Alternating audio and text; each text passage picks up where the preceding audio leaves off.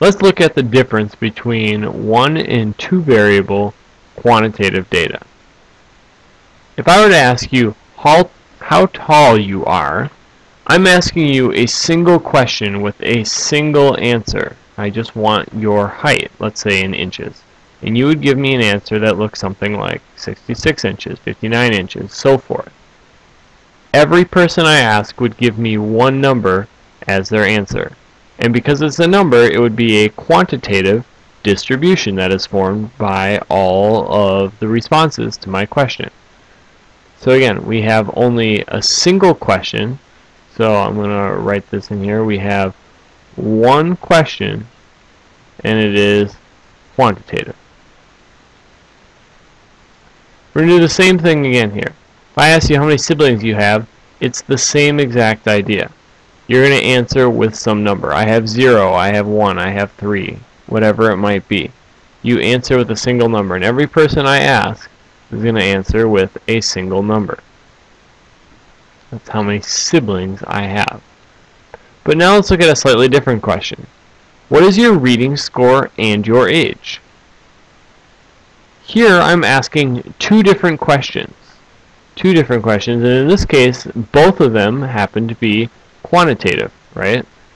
Reading score is a number, and your age would be a number. So two questions, both quantitative. And we'll just keep that here as a little note for ourselves. When we get data like this, our data comes in pairs. So reading score and age. In the same way that in an algebra class you would have an XY coordinate representing a single point, a single individual in this case here, you would do the same with your data. You would take the answer to one of your questions, comma, the answer to your other question. And so by pairing this data, each of these pairs represents a single person. Up here, 66 inches was one person.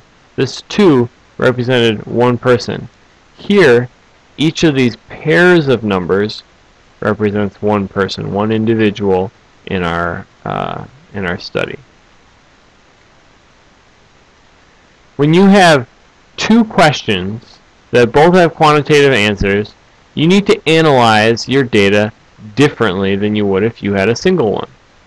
If you had a single quantitative variable, you would usually look at the mean, median, IQR, standard deviation. You'd want to get a sense of where is the middle, where is the spread.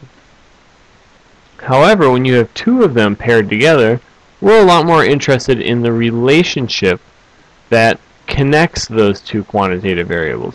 What makes those two numbers potentially predictable from each other? What do they have to do with each other? If I know one, what does that tell me about the other? It's the relationship that we care about, not exactly what the middle is or how far spread apart the numbers are. So when we look at reading score and age again, these points here, we have an opportunity to do something with those points in order to study what that relationship is.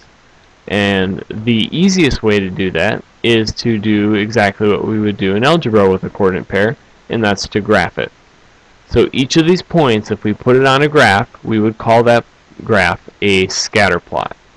And so now we're going to look a little bit more into the details of how scatter plots actually work.